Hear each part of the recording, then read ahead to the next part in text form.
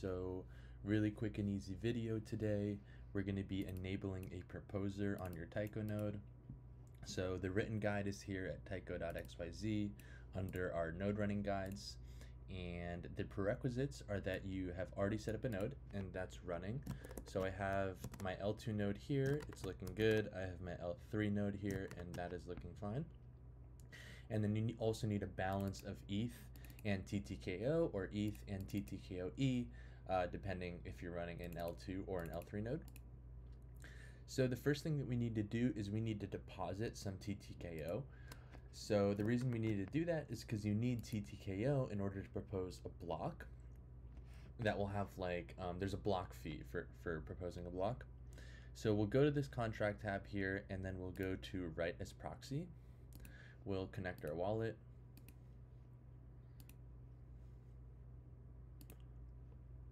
Then we will deposit Taiko token. I have 2, so I'll deposit 1. And we'll have to add 8, this 10 to the 8, it'll add 8 decimals because there are 8 decimals for the Taiko token. And we'll click write, send this transaction. And then once that's finished, we'll be able to go here for read as proxy and we can make sure that we have like a balance. So I can just get my address that I deposited Taiko token for and check that I have a balance, and it looks like I have about 3.5 TTKO, so I should be good to go. And that was actually the first 4 steps, just depositing the TTKO. And now all we need to do is configure our node as a proposer. So we need to open the environment file and we need to set 3 values: enable proposer, we need to add the proposer private key, which will send the proposed block transaction, and that the account of this private key needs to have some TTKO, and then we'll add a fee recipient to receive the transaction fees for the block that is being proposed. And yeah, we'll go ahead and do that. That should be fairly simple. So I have a computer here and I will open this environment file. I can use Vim. I can also use something like Nano, which is pretty easy to use, or Notepad if you're on Windows. So I will use Vim and I will open this .env file and I'll go down to this line here, which is for enabling a proposer, and I will set this to true.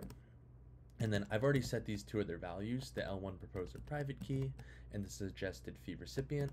So I don't need to set those, and I'll just save this file. And then all I need to do is restart my node. So if I go to this node runner manual, actually, you can see these nice, easy to copy commands. So I'll just use this one to restart my node. And now it'll shut down my node and restart it with those configuration changes that I made to the environment file, which enables the proposer.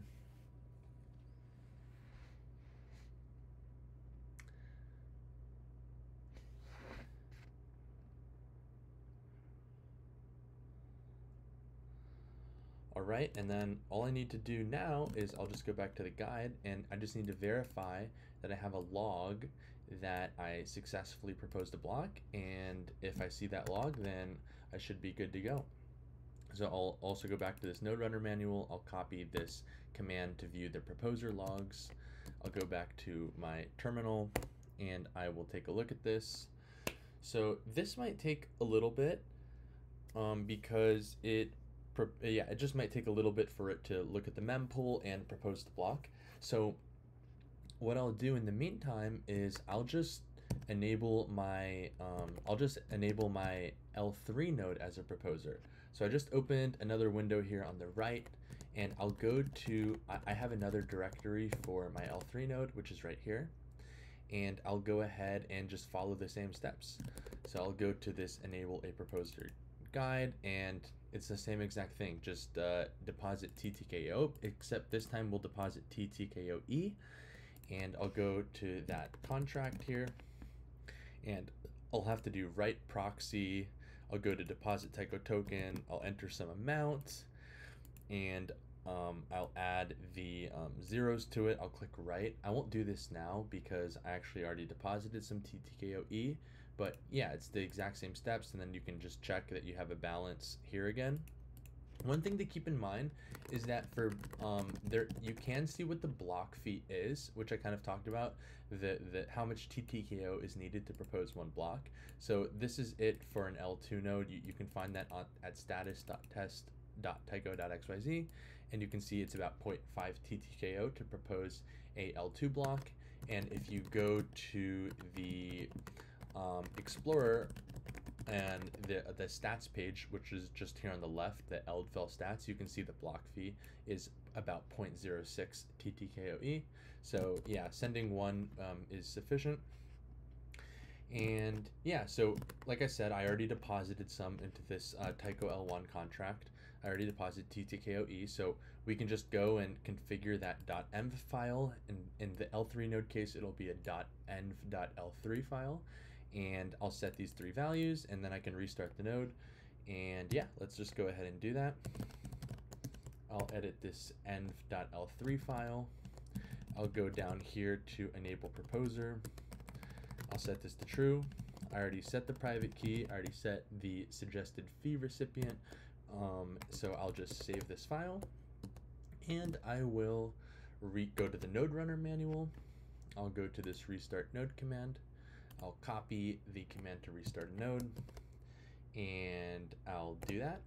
So this will restart the node. And actually, you can see here on the left, the L2 node fetched the transaction pool content. So it fetched those transactions that are in its mempool to construct a the call data to do the proposed block transaction.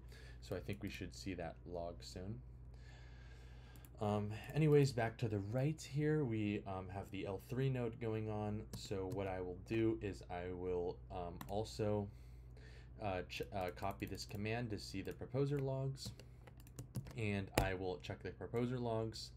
And now this needs to wait, and yeah, by the time we did that, we've already proposed a block on L2. You can see that right here, proposed transaction succeeded.